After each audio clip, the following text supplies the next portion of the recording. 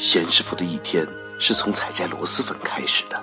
他家后院那棵又臭又香，让人又回味又排斥的螺蛳粉树，有着年产5万袋螺蛳粉的惊人生产力。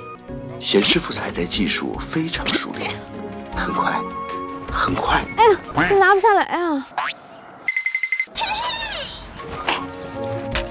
很快就摘了满满一筐。回到家里，贤师傅胸有成竹地规划好了今天的午餐。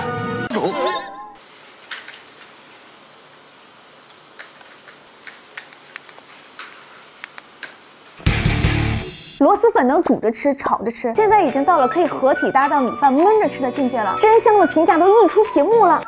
哎，友情提示啊，这不是一期无广视频，但是赌一个赞，你们肯定不知道谁是广。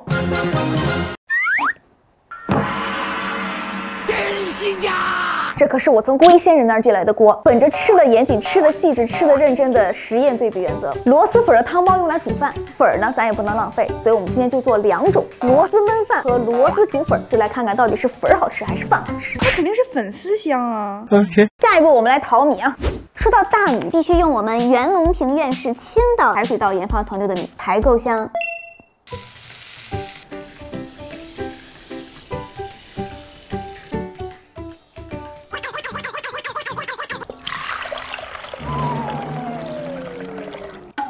不是我不会淘米啊，是这个位置太高了。相信我的，请在弹幕区打相信好吗？王秘说淘米水拿去浇花，真会火呀！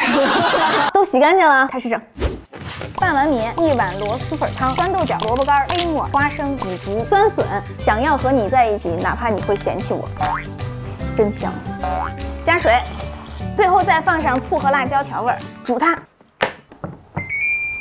那它呢？哎，米粉放进去肯定成米糊。为了不让米粉成米糊，米粉单独煮就不会变米糊。粉就是粉，饭就是饭，懂吗？那黑粉，我怎么可能有黑粉？哦，我闻到香味了。前调是米饭加热散发的清香，中调是螺蛳粉汤沸腾散发的浓香，尾调是酸笋在螺蛳粉汤中翻滚散发的异香。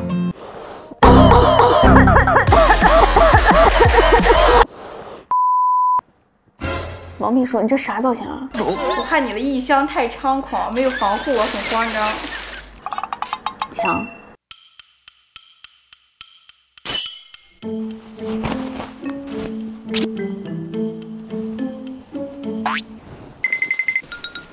拿着。天哪！了解啊。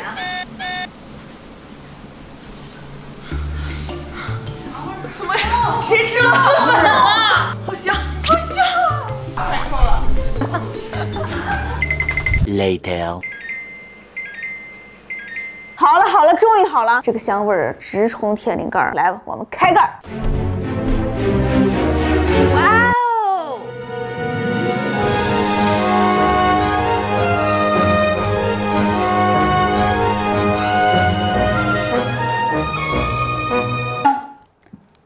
哦！好，让它再焖一会儿，让子弹飞一会儿，你们再等一会儿，我先来煮个粉。8到10分钟。好，煮完继续煮啊，给了一个凉水袋，放汤包、酸豆角、萝卜干、黑木耳、腐竹、米醋、酸笋。哦，真香！加入米粉，再煮2分钟。2分钟后，哦，有那味儿了，上头了，出锅。没有红油的螺蛳粉是我的灵魂味，辣度惊人，一般人就别逞强了。别看我啊，我可不是一般人，让好事花生。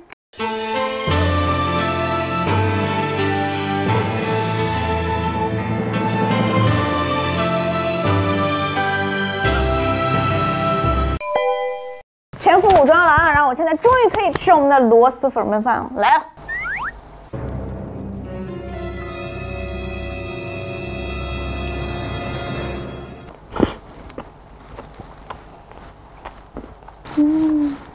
高汤煮出的米饭咸中带鲜，鲜中带咸，红油刺激着舌尖，香中带辣，辣中带香。经过焖煮的酸笋依然是爽口清脆，清脆爽口。再吃一下米粉，好鲜，好香，好弹，好辣。米粉和米饭真是绝配，不愧是一对你中有我，我中有你的好兄弟。让我们一起研究如何吃得更多，吃得更好，吃得更香，一起以不断创造新菜单为己任，为饮食智慧干饭。建议你们千万不要用自己家里的电饭锅做这个啊，太味儿了。